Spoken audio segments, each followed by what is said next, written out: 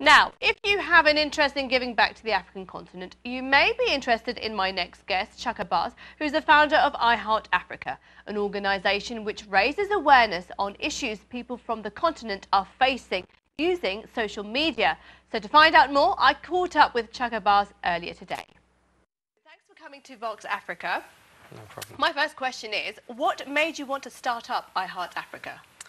I did some research into the poorest countries in the world. I was looking at the poorest countries in the world, and I saw that most of them were in Africa, or many of them were in Africa, and I felt, as a man of African diaspora, I have literally done nothing for the continent of Africa, though I am from there, obviously, after transatlantic chattel slavery and all that, because I was born in Barbados. So I thought I'd see what I could do to help. Go back to your roots, right? Exactly, exactly. And how long have you been running your organisation?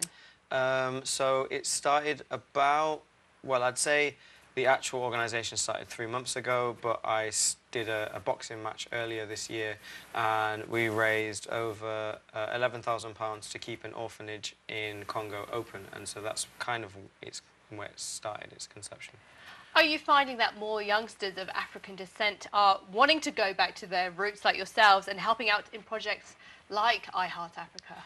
Yeah, definitely. There are many people who feel that the countries that they have ended up in don't represent them, and they don't feel at home there. And so there are many people who are essentially dislocated from Africa and their roots, and so they're looking to find out, you know, why they're here, where their ancestry is, and also a deeper meaning, I think.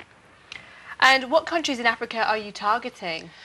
So at the moment we are working in DRC, and we are going to start a project next year in Ethiopia. So at the moment it's we're starting off small and making sure that it's done right, rather than trying to, you know, get loads of attention and loads of money from loads and loads of people and then not really do anything productive with it.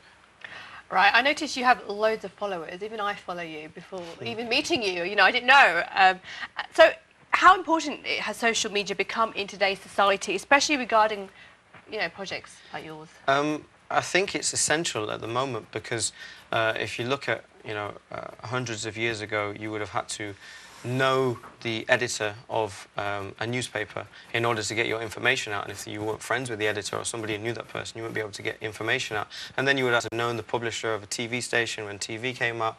Now we are our own media, so we can create our own